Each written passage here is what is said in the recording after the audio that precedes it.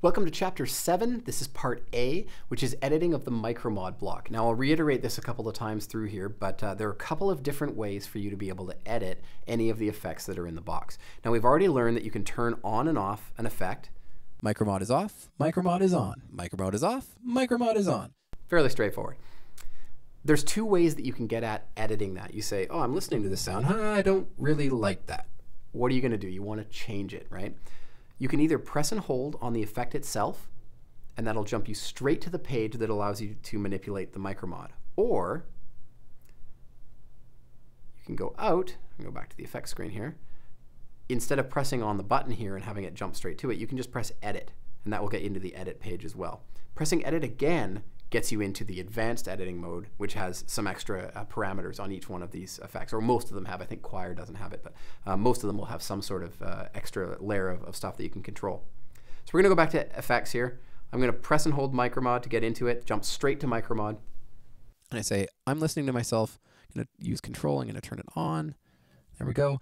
I'm listening to myself with a flanger right now. And I might say, I like that flanger, but I don't like the level. You've got a level control here. I can blend it in, have more or less of it happening. You can hear it happening in my voice. And I can also adjust something like the speed, so how fast it flanges up and down.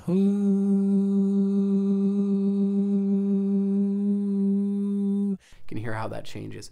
And of course, the style, which is the common thing you're going to change, is going to just be with your finger here, and it goes through all the different types of styles that we have. As I said in the intro, this isn't meant to be a sort of a showcase of all of the sounds, so I'm not going to show you all the sounds of this thing. But you've seen you can change the level, you can change the speed. On pretty much every page, there's going to be the level and one other pertinent control, the one that's probably the most used control, or what we felt was the most used control, and then the style control. There's also the actual control button. So what this does is it assigns your hit.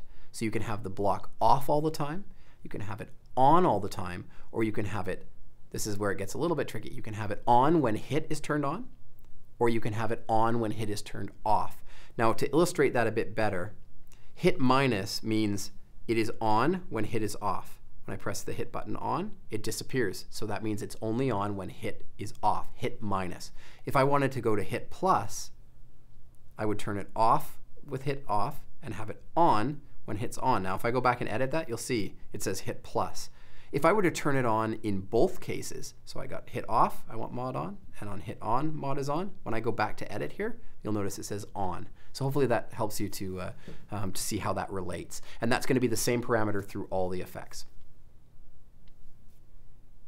Now we're going to look at advanced editing for micromod. So we're going to go in here. I'm just going to turn off this chopper and this reverb. We don't want to have any of that stuff happening. We're going to go into edit. We've got a wider micromod on my voice, and I want to edit a couple other things about micromod. I'm going to press edit again. Toggles me into the advanced mode. So you can see back and forth here. I go back and forth by pressing edit. So dry level. That's the amount of my dry voice that's inside the micromod. So as I turn this off, all you're hearing is the effect itself. There's no lead voice that's in there. And as I turn it up, my lead voice will become more present within that signal. The width is a fairly easy one.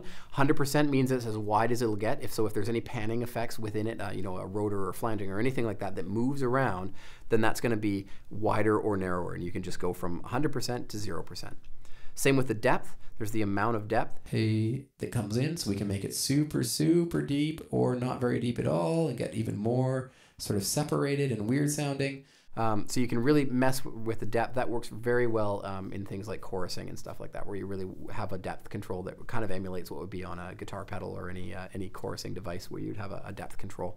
So that ends us in micromod. Those are the controls, including the advanced controls of micromod.